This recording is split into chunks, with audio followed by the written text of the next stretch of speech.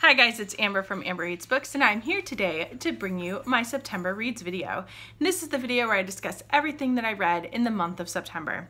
I was able to finish 7 books, I DNF'd one, and then I was able to start on an 8th one, but I don't think I'll be able to finish that one before September actually ends, so I'm going to probably include that one in my October Reads video. Anyway, let's get into these books. As always, I'm going to start with my lowest ranked book and work my way up to my highest. This month, my lowest ranked book was The Girl with the Lower Back Tattoo by Amy Schumer. Now, I will preface this by saying I knew next to nothing about Amy Schumer when I picked this up. I only knew that she was a comedian.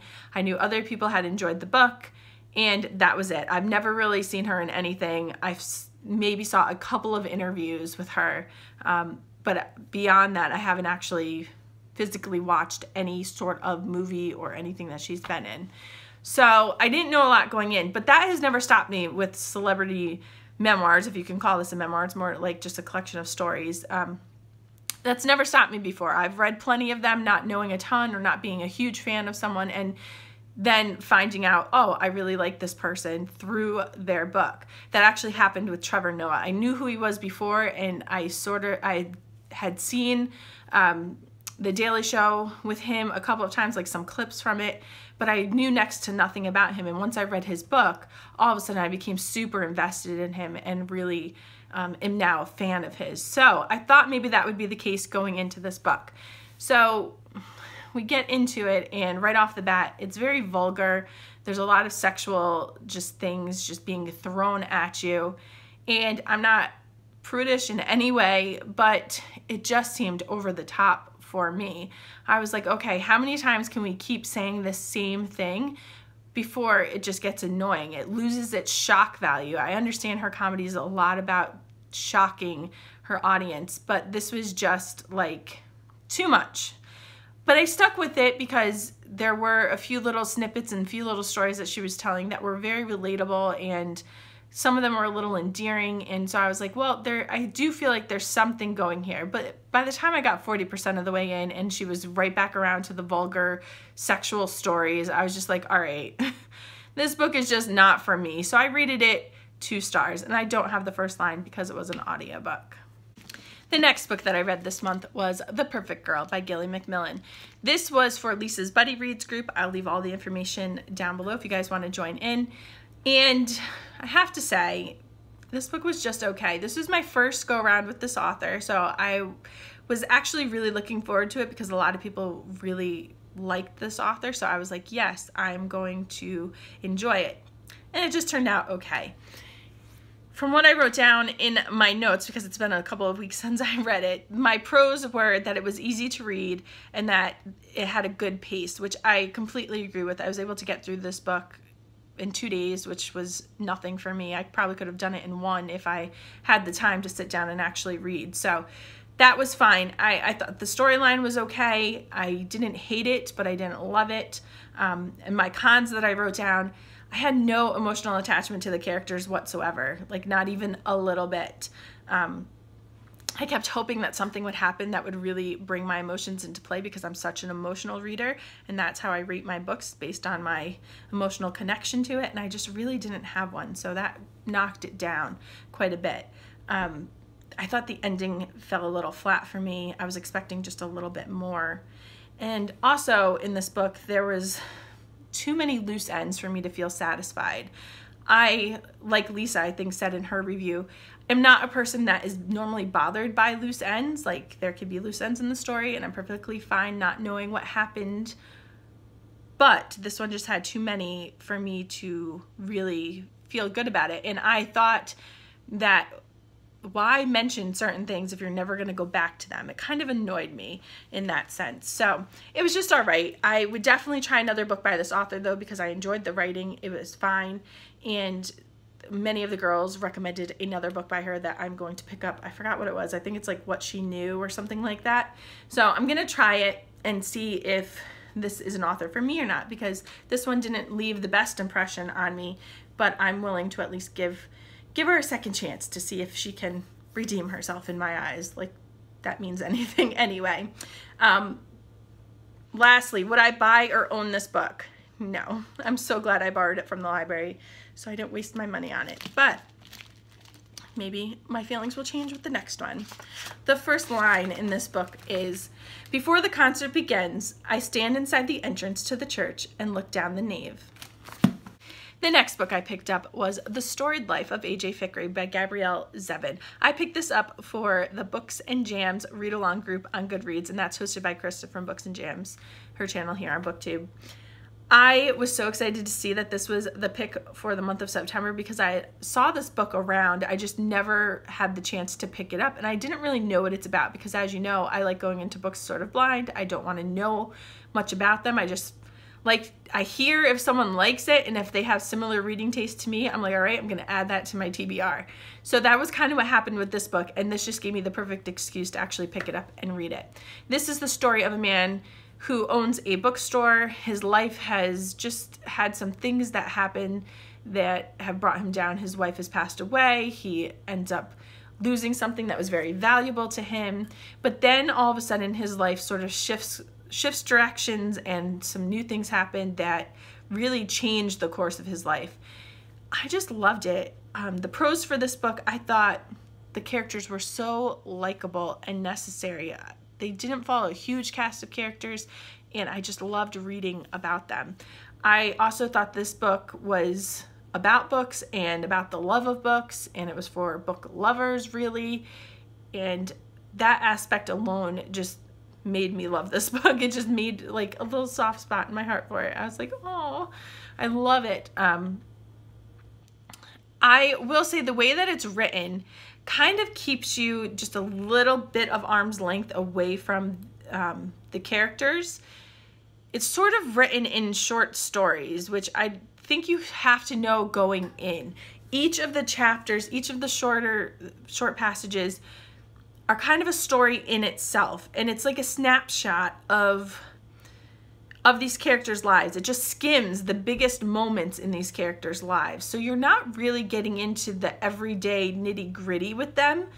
So that emotional connection that you kind of get from that isn't there. You kind of have to fill in that connection by reading these short stories and like piecing them together.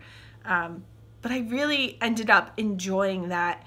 And I think looking at it from that perspective allowed me to enjoy it more than maybe some of the other people in the group, because they didn't think that it had enough of an emotional connection at times. But I really did. I loved it.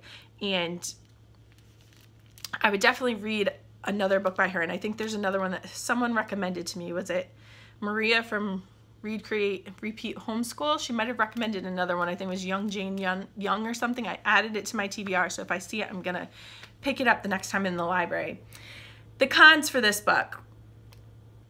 The only thing I will say is that I would have liked to be more familiar with the books that are actually mentioned in here. I wasn't really familiar with them. I've heard of them, but I've never read them myself, and I think that would have added an extra element to the story. I think it was Krista that might have mentioned that she would have liked to read each of the, I think it was short stories that were actually mentioned. She would like to read each of them before she read the chapter that corresponded with it, and I think that would have been a good thing to do. I may in the future go back and do that. So my last question, would I buy or own this book? Well, I wouldn't go out of my way to probably buy it. As much as I loved it, it's probably not something that I'm going to reread a bunch of times. I may take it out from the library again, but I probably wouldn't go out and buy it. However, if I saw it in a used bookstore for dirt cheap, I'd probably pick it up and add it to my collection just because I love the cover and I did enjoy the story. I ended up rating it 3.5 stars. And the first line in this book is, I can get to the page. On the ferry from Hyannis to Alice Island, Amelia Lohman paints her nails yellow and while waiting for them to dry, skims her predecessor's notes. The next book I picked up was Liesl and Poe by Lauren Oliver. This is a middle grade book. I will preface this review by saying, one, I was not in the mood to read this, so I kind of was forcing myself to read it just because I wanted to get my library books back, and two, I'm not the intended audience, so take my thoughts with a grain of salt, just going into it. I picked this up because two booktubers that I really admire highly recommended it, and I thought, okay, let's give it a go. Had I maybe picked it up when I first got the book, way back in the beginning of July when I was excited to read it, my thoughts on the book may have been a different story. I really did enjoy it, but I didn't enjoy it as much as I thought I was going to. This is the story of Liesel, who has recently lost her father. She has been hidden away in an attic by her stepmother when out of the corner of her eye one day she sees something materialize, and it happens to be a ghost named Poe. It also follows the story of Will, who is an alchemist helper, and the alchemist is a person who makes magic, and he ends up losing a very important box of magic, and their stories kind of combine, and we kind of go on the journey with them. It was fun. I loved the premise of the book. I mean, ghosts, magic, mystery. It was so much fun going into it just for that. I thought that the writing was fantastic for a middle grade novel. I tried to read one other book by Lauren Oliver before, and I didn't really enjoy it. So I was surprised, pleasantly so, that I liked the writing in this book. I thought she did a good job of being able to put you in these characters' emotional states, and also being able to describe their surroundings and to describe the world that they're kind of in without being too overly descriptive. So I really liked that.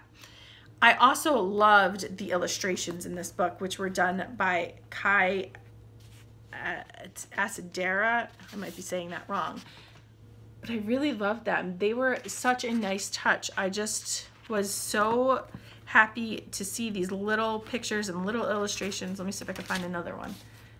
That's Liesel sitting in her attic window. They're just beautiful. I love that part of it. What did I not like about this book? One, like I said, I just wasn't in the right frame of mind to read it. So I was kind of hoping for a quicker read, and I thought it just took a little too long to get to the real point of the story. But if maybe I was younger and I was reading it, I would have thought it was a lot of fun and really a lot of adventure added into the story. But for me, it just took a little too long. Would I buy or own this book? Only if my daughter decided that she wanted to read it. For me, it just wasn't something that I would want to own. So anyway, I still really liked it. I know this sounds like I didn't like the book, but I really did. I gave it 3.75 stars. I did enjoy it. It just was one of those books where I was expecting to give it like this rating, and it kind of just got this rating. So it's not that I didn't like it, I just was expecting a lot more. Anyway, the first line in this book is, "On the third night after the day her father died, Liesel saw the ghost." The next book I picked up was Seed by Lisa Heathfield. My friend Mamie from Mamie's Medleys recommended it, and I was so eager to pick it up. We had both read Paper Butterflies by the same author and really enjoyed it, so I knew going into it that I was probably going to at least like the writing style. This is a story of a girl who has grown up in a cult her entire life. She knows no different, and one day a boy moves in and kind of starts questioning the practices of the cult, and that makes her start questioning the practices, and a lot of stuff ensues from there. My pros for this book, I loved the writing style. I already knew that going in, but I was happy to find out that I still loved it in this second book. So normally I give a new author to me 2 books. If I didn't really like the first one, I'll at least try the second one, try another one to see if like the writing in that one was a little different and vice versa. But I really liked the first one, and I was hoping that by really liking the second one, this would cement her as a new favorite author, which it did. I will happily pick up any more books that she writes. I also really loved being immersed in the world of Seed. That's what they call where they live. They call it Seed.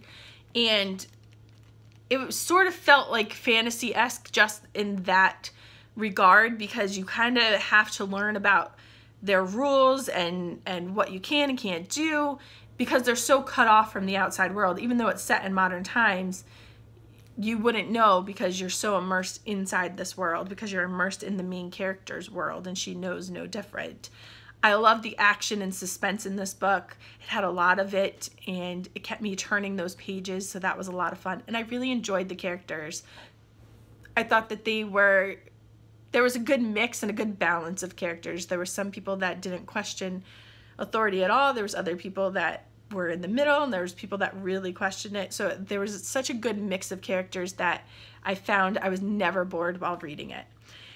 The cons for this book. The only thing I could say that I didn't like about the actual story was the ending. It was predictable, and it happened very quickly, like at the drop of a hat. So I knew it was coming, and it just seemed too rushed for me. But it didn't take away from my enjoyment of the story or anything. I knew what was going to happen, so I was already prepared, and I thought that she did a good enough job where I was still satisfied, even though I wanted just a little bit more. The only other thing I really wanted out of the book, and this was just my own personal curiosity, was I wanted to know more about the start of the cult. I wanted to know why it happened, who the first followers were, and that sort of thing. But I can understand why that wasn't necessary to actually tell this story. But that was it.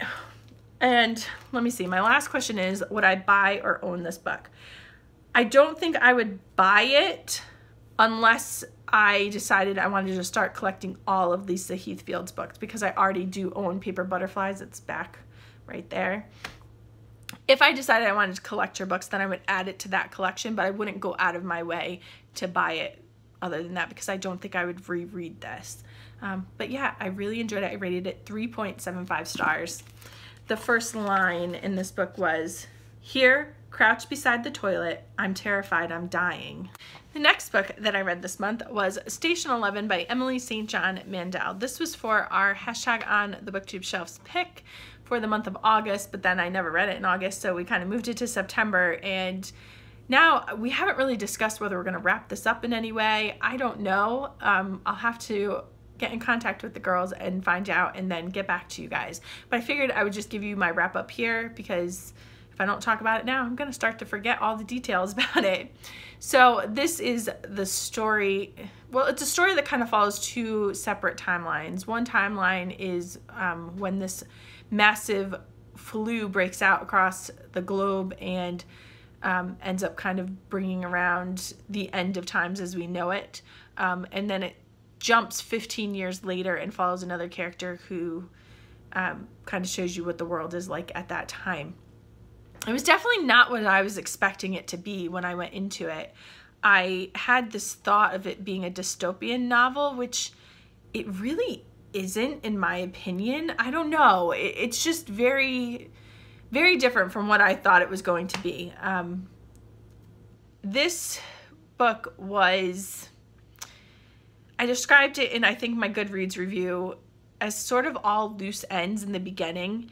It's one of those stories where you kind of are getting these snippets from all these different characters, and you're kind of like, well, how are these going to connect? And then as the story progresses, they kind of get brought together, which I kind of figured out finally, like about, I don't know, 40-50% in, and I was like, oh, this is what's happening. Then I really started to like really enjoy the story. So if you want to know that ahead of time going in, you might enjoy it a little bit more than I did, because sometimes when I go into books blind, I don't know these things, and I just kind of am like waiting, like, what's happening, what's going on. But yeah, at the end it kind of brings it all together. The writing was descriptive, but it wasn't flowery. It wasn't over the top, because sometimes they can be like that. And I thought the characters were interesting. I did, however, for my cons, I wanted more about the virus and the worldwide ramifications. We kind of got a very narrow point of view just from a couple of characters' perspectives.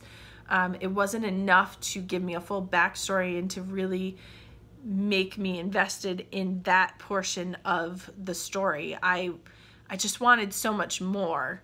And also there was another part of the story where there was sort of a cult leader, like storyline sort of thing.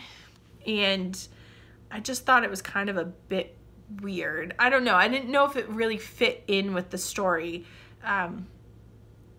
Again, those parts weren't huge, so it didn't detract from the rest of the story, but I didn't find it that necessary. I don't know. It was just a little strange to me.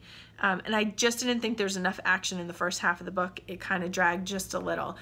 But overall, once I had finished the story and got through the entire book and reflected on it, I realized how much I enjoyed it. It's one of those books where you don't know if you're enjoying it in the beginning because it's so loose and there's so many things going on.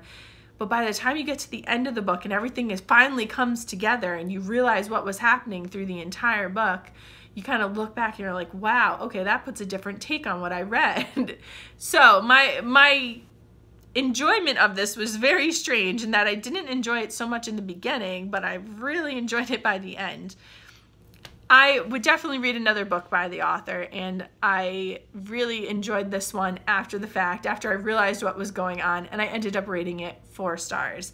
Would I buy or own it? I actually already own it. I'm really glad that I did, because I would probably give it another reread now that I know everything. I'd be able to go back and be able to have a little bit more clarity while reading it the second time.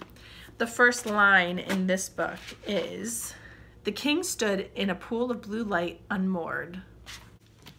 The next book that I picked up this month was The Roanoke Girls by Amy Engel, and I picked this up for Lisa's Buddy Reads group hosted by Lisa from Books and Smiles. Again, I will leave all the information down below. And this was a book that I have seen all over Instagram and BookTube and stuff, so I was like, oh, this should be pretty good because a lot of people are enjoying it. So I was happy to pick it up, but I was a little hesitant just because I'd heard some mixed reviews on it. There were a few people that didn't really enjoy it, and I didn't know why.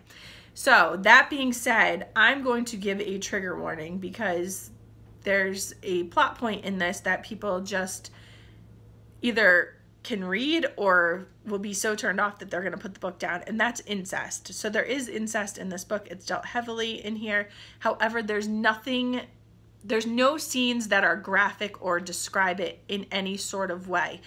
I think Lisa was the one that said that Amy Engel does a good job of giving you just enough so you know what's going on, but doesn't go into detail, and you are able to visualize or take it as far as you want to with your own imagination.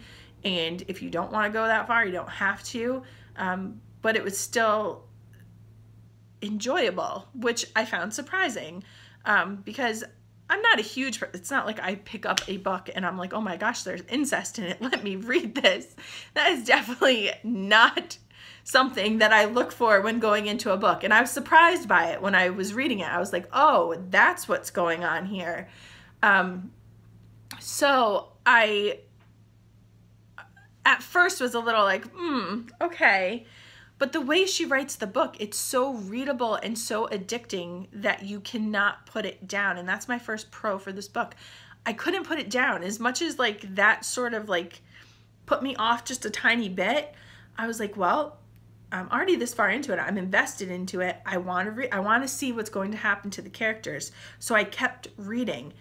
And this book isn't very large, so it was so quick to get through, and I thought that none of the parts were unnecessary. There's so many books that I read lately where I'm like, they could have cut this part out, or it didn't need to be this long, or this character really didn't even have to be in the book.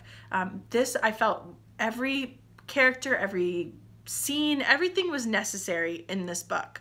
Her writing style was fantastic. I read the Book of Ivy duology by her previously, so I thought I was at least going to enjoy the writing, and I did. I really liked it. And then my final pro was one I kind of already glanced over, and that I really was hooked to the story despite the subject matter, despite what it was sort of about.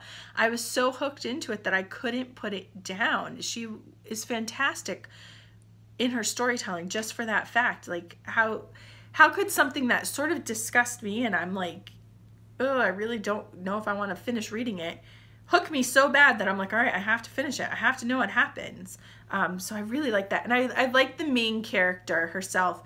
She was sort of a good balance for everything else that was happening in the story. She was like the voice of reason almost in it. So I enjoyed her quite a bit.